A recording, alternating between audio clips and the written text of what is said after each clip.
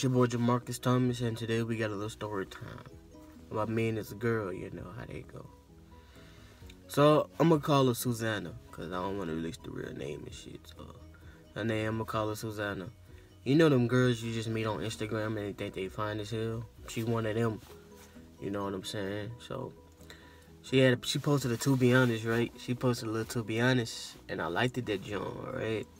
So she gave me one. I was like saying, you know, my smooth stuff. I was like, we should talk more, son. She like, it's up to you. I was like, what's up? You know, she gave me no digits. She did me, but you know, she started off cool. She started off cool people, son. Like, I thought she was real cool, so I kept talking to her and all that.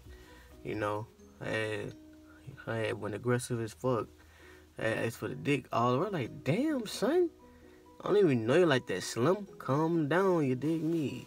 So, you know, went on. I think we just kept talking, saying, you know, that, you know, all that, you know, we just kept talking, right? And then we had stopped for a minute, you know how that go. You just stop talking to somebody all of a sudden. It was like that. And then around my birthday, you know, I said, I thank God for another day. You know, she told me happy birthday with hard eyes and a kiss face. Like, all right, cool, that's whatever. All I thank you, I sent a kiss face back, you know, all that, you know. Then she said, I'm gonna text you, like, all right, you know what I'm saying. As texted me, she said, I like you. I'm like, what the hell? I'm like, where did this come from, son? I'm like, why? She said, I don't know, I just do. I'm like, all right. So I just went with it, cause I ain't want to sound like a butthole and say, I don't even like you, my nigga, so I just went with it. I'm like, all right, cool. I kind of let her on, which is my fault, but it don't matter.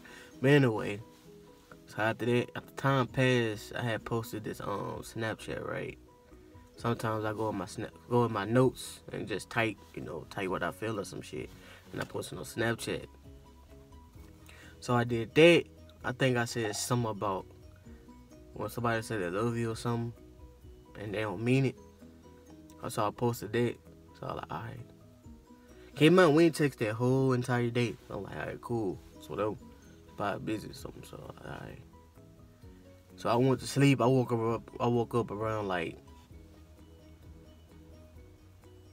12:01. Let me tell you something.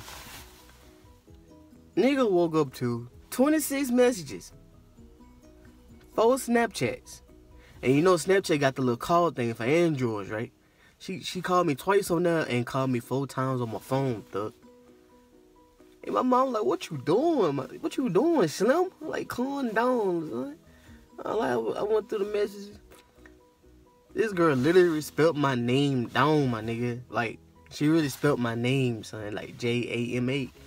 In individual messages, I'm like, what the hell, son? Like, hold on, Slim. You taking it too far. I'm like, damn, son. Shit.